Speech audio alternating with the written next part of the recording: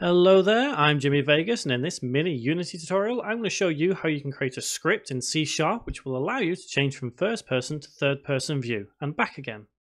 So most games these days either stick with either first or third person view. But you have games, for example, the Fallout series, the Elder Scrolls, which have the ability to switch back and forth between first person and third person view. So I'm going to do this with the default third person controller, which is called UnityChan. You can get this on the asset store if you want.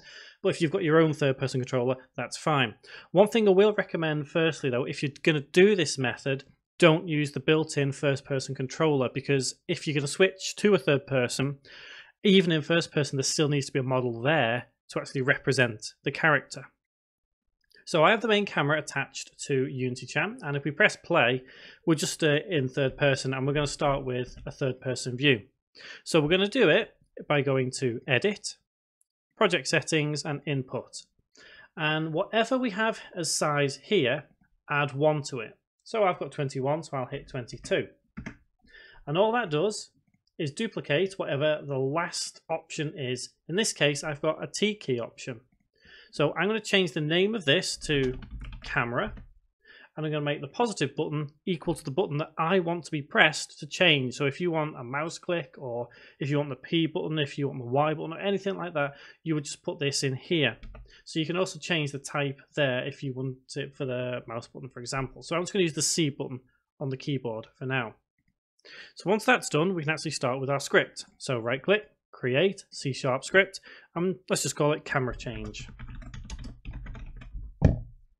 And we're going to open it up in MonoDevelop or Visual Studio, whichever you have, because the script is the exact same. There's going to be 3 variables.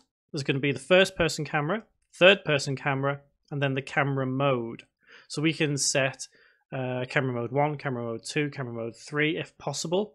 I'm just going to stick with 2 camera modes, but you can have more. For example, if you have a zoomed out camera, but you can expand on this script if you need to. So I'm going to get rid of void start and the little note there, don't need that.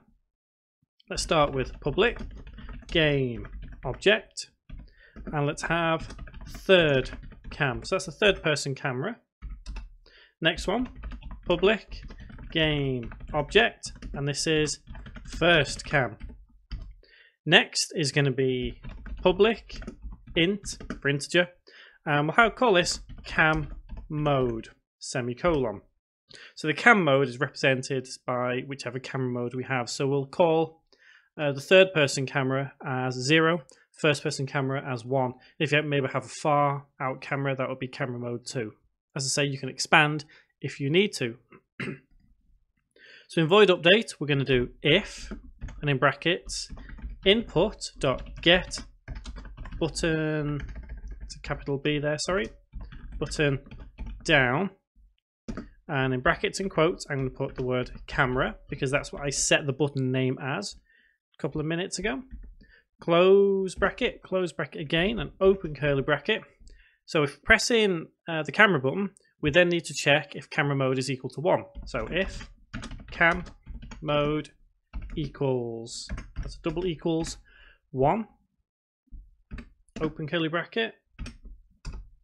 What we need to do is set cam mode back to 0. So cam mode equals 0. So we're kind of working backwards a little bit here, because we're creating the camera mode of first person first, even though we're dealing with third person first.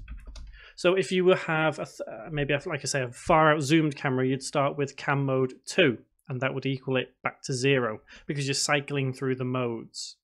So next what we need to do is do an else statement in this case, and else we're going to do cam mode plus equals 1 semicolon, and then close curly bracket. And after that we need to start a coroutine. Now a coroutine is something we can do for example, an IEnumerator. It gives us the opportunity to wait for a frame just for things to catch up as well. It kind of helps just a little bit, especially on resources. So start coroutine, and in brackets we're going to call it cam change, open close bracket, semicolon, and close curly brackets, close the if statement. And this close curly bracket will close up void update. So now what we need to do is create cam change. So I enumerator, and we called it cam change, open close bracket, open curly bracket, and we'll do yield return new wait for seconds, and in brackets 0.01f semicolon. So this just kind of waits for even half frame, really. It just allows the script to catch up on itself just in case. It prevents any problems later on in development. So what we need to do is, if cam mode is equal to 0, we need to set the third person camera active and the first person camera as inactive.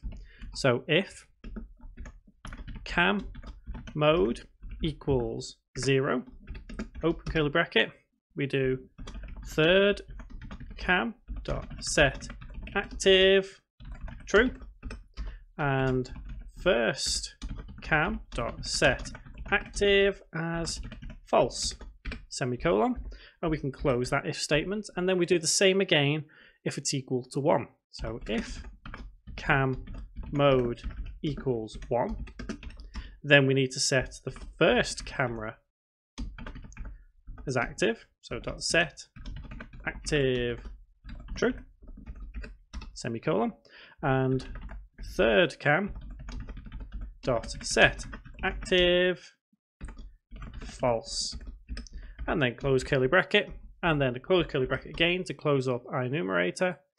And I'm just going to change that to cam change, so that should highlight black, not blue.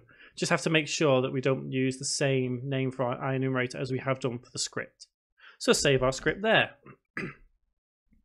Next thing to do, if we head back to Unity, I'm going to take this main camera, which is our third person camera. I'm going to right click, rename, and just call it third cam.